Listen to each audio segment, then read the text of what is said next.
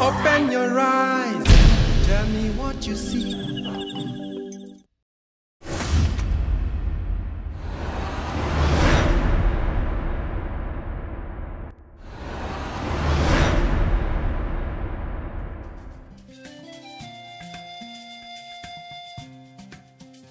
Gituamba is a slum, northeastern part of Nairobi County, Kasarani constituency, surrounded with other slums like Dandora, Mwiki. It's a land that government gave it to the poor who were taken from Korokocho.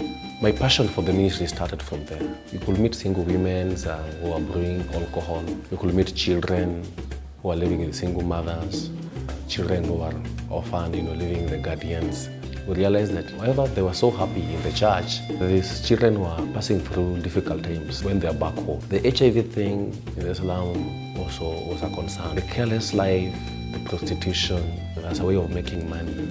It was like they don't mind about HIV. This was leaving the children to be orphaned over and over again. The children could some go to streets to become street boys. Some get in premature marriages.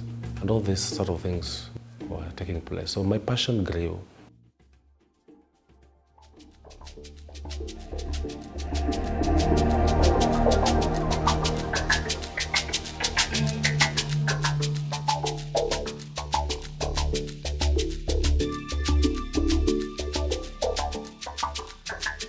Finally, we were able to find a solution. My wife accepted that we can bring 3 children in our house. One was 9 years, the other one was 8 years, the other one was 7 years. Yeah, they're coming to stay. The other daughter is 4 months old.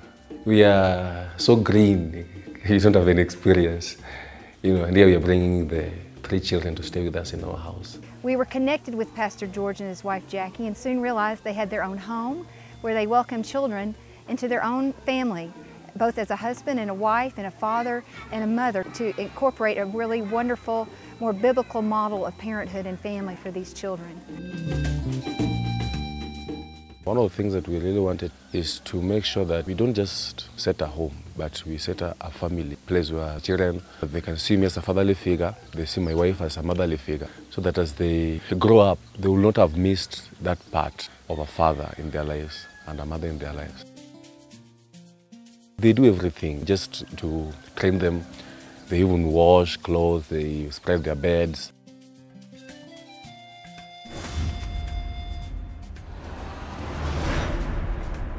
We are constructing this place bit by bit, and we want to build this first floor so that it will be able to give us a capacity of bringing other more children.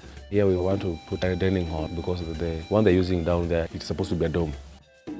Our plan in the next 5 years is to finish the upstairs rooms and buy 2 more lands. We build a house for rental to make money to run the home, so that we're looking at a time that the home will sustain itself.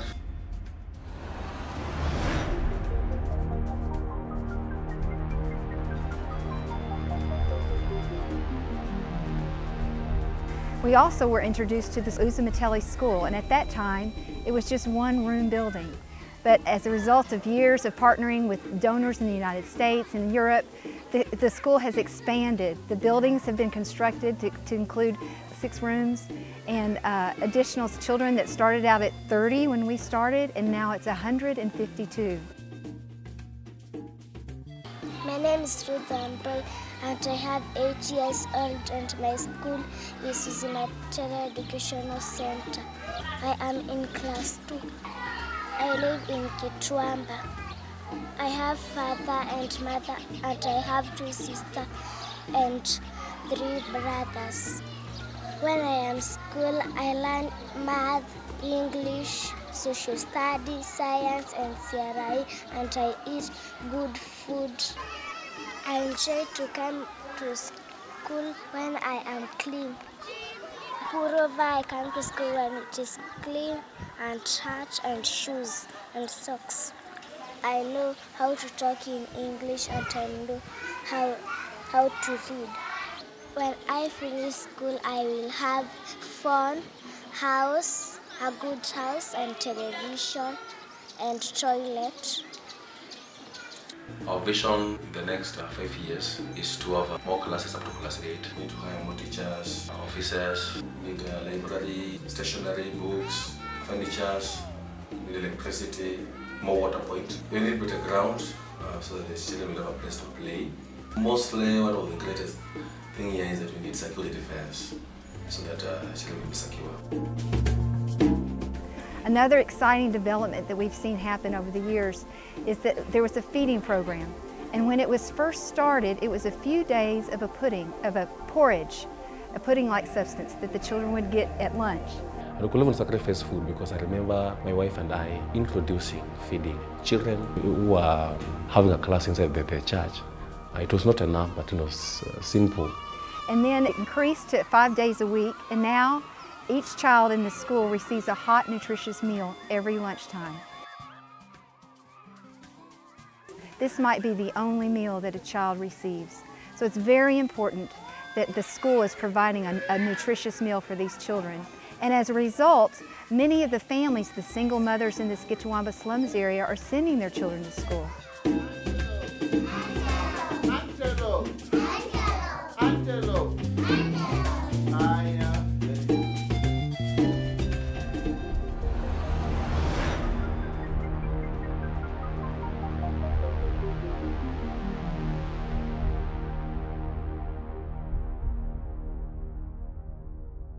Jina naitwa Kezia Obwana, mimi ni widow na niko na watoto 4. The father died when the firstborn was in class 4 and the youngest was in the unit. And all that time I've been just struggling with them. We normally take 14 widows each recruitment. So we are through with the first recruitment. This is the second one. Okay, we just try to empower them, trying to give them skills that will help them in their future. And they also provide a widow sewing program that I'm also very passionate about.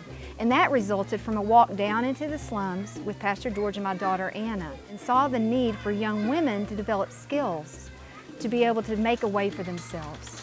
We need to begin by training them how to use the machine, how to do the threading, how to cut the clothes.